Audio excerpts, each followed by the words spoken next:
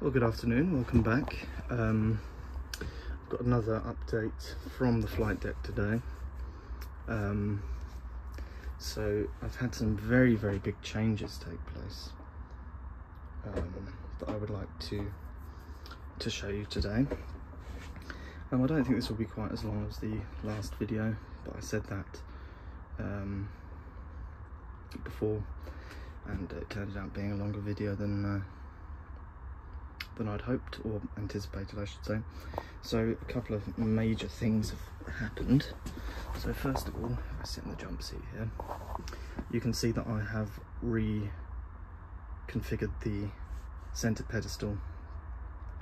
So there was a flight management computer here, and I have reconfigured it. So FMS or FMC was here, taking over these three panels, and I have taken the FMC out and put the pedestal inertial navigation system panel, whatever you want to call it, back in place. And then we've got these two here as well. Not too sure what these are, because I don't recognise these from the Fearless 747, which is what I fly on X-Plane.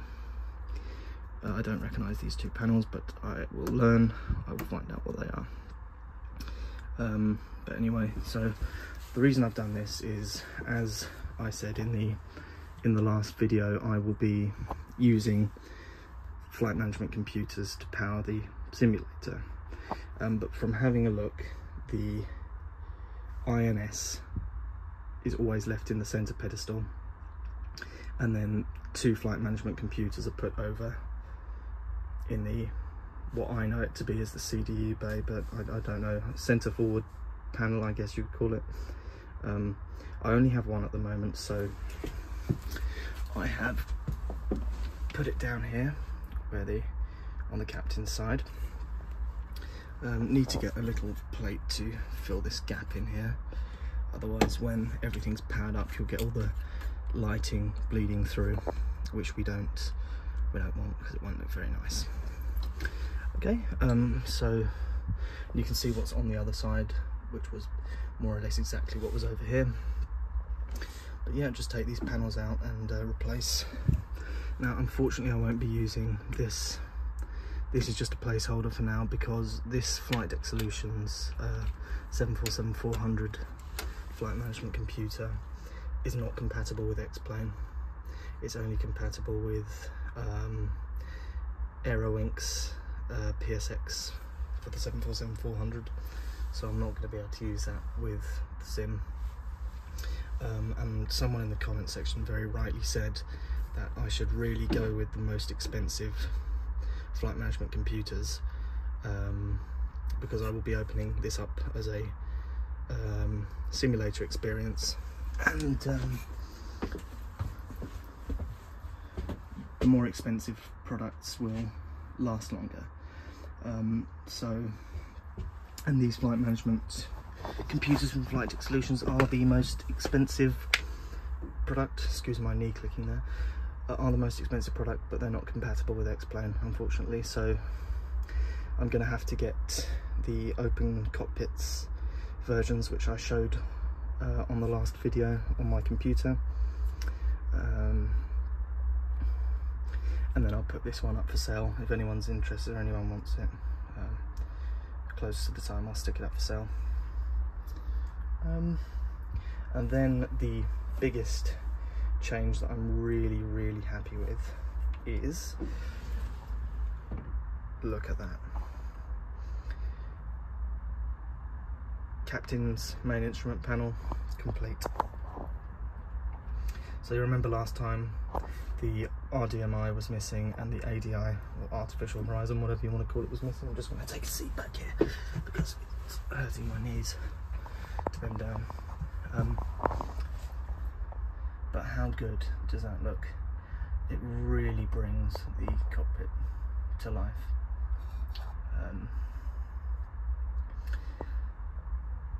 I'm so chuffed with it. The RDMI down there is from a Boeing 757 or a 767. could be from both, I don't know. It's stamped as coming from an avionics department at Heathrow, so I'm presuming it's from a British Airways aircraft, either a 75 or a 76. Couldn't be totally sure because I'm no expert, but yep. And then the artificial horizon, ADI, attitude directional indicator, is actually from a 737. But the 737 ones are easier to find because the 747 classics are really difficult to find parts for. So it's from a 737, but it fits, works the same, and it will be much easier to find an identical one for the first officer's side, which is looking very bare in comparison, but this really looks the part. And from this sort of view here, looks pretty much complete. We've got the, obviously, like I just said, captain's side complete with his flight management computer down there, centre pedestal complete. I need to sort out these windows, the window trim up there. It needs to be put in properly and those wires need to be gotten out of the way,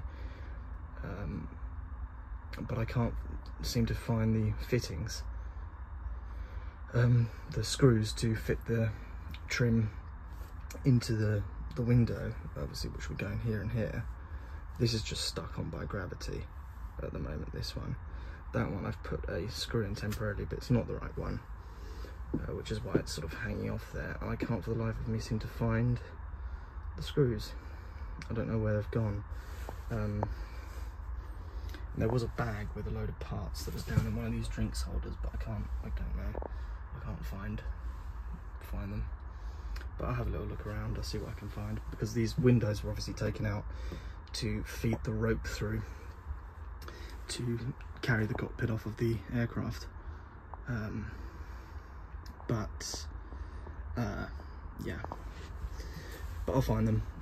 So update on things to do before I leave you again.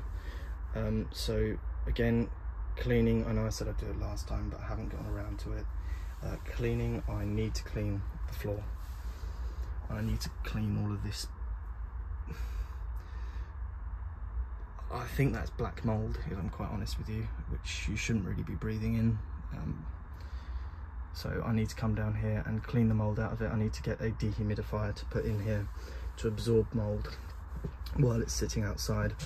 Spiders have been making their home in here, which I don't really mind. At the moment, I'm not too bothered about the spiders. They can be cleaned out some other time. The map light over here needs to be sorted out. I've got the rotary knob, which I need to fit. As I said, window trims need to be sorted out. And then first officer's side in the new year, because I haven't got any money now because of Christmas coming up, which is the same for everyone, I'm presuming. So new year, I need to get the missing instrumentation for the first officer's side. Need to sort out the flight management computers, the ones that are actually going to go in here. I need to sort out the engineer's panel. Unfortunately, the company in Spain who are going to replicate the panels here, I don't think they're able to do it at the moment with high volume orders for Christmas now, because I have been in contact and I don't think they're able to sort anything out, which is fine, it's understandable. And I have actually found a, well, I haven't found, but somebody showed me a bus tie panel, but there's only one and it's missing the 2 gauges, which are going to be a right pain to find. And obviously there's only one, I need 2, but it's 250 quid. I can't afford that at the moment, like I said, with Christmas coming up, but we'll get the engineer's panel sorted. Like I said at the beginning, probably replica panels. In the new year I'll get them sorted out. So with all of that, last thing I need is seats. I've got a replica seat that I'm going to pick up at some point. I'm not exactly sure when, but I will be going to pick it up. It's made out of wood. It's not great, but it will do. And then I will replicate one for the first officer's side, and then flight engineer, I'll sort something out as well. And then, like I said, once the cockpit's complete, in the new year, we will get it put inside and put up onto a platform where we can start working on the underneath and everything, start ripping out all these old electronic cables and everything, and start turning it into a simulator. The last thing I will say before I go is I expected this, I have received a fair few messages, both privately via email, because my email is in the comments section of a few of my videos for people who've wanted to get in touch. Not from the people who I've left my address to, but from other people who've been through the comments and seen that my email address is there. I've had both private messages and a few public messages, people expressing that this will never get completed. The public messages as comments are actually usually quite nice. I've had two, I think, and one was recently the other day. The person was very nice, very pleasant, just said that they think it's going to be a nightmare to convert into a simulator and that they don't see how it's going to be done. Yes, I understand that entirely. It is a massive project, but we'll get there. It's been done before, and we can do it. We can absolutely do it. I've had another one that was a bit negative, but again, not really unpleasant. But then I've had a few private messages, basically people telling me that I don't know what I'm talking about, and that this will never be complete, and that I'm wasting my time. But all I have to say to the people who are being like that is, I will make you eat your words, and you will see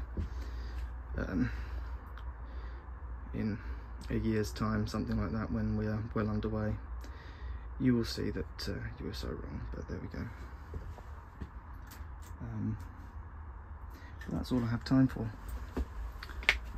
Excuse my knee again. That's all I have time for today. I'm gonna go home now, and yeah, the last little shot of the pedestal there, flight management computer, and look at that. That just looks so good. I'm so happy with that. So thank you for watching, and I will see you for another update soon. Bye bye.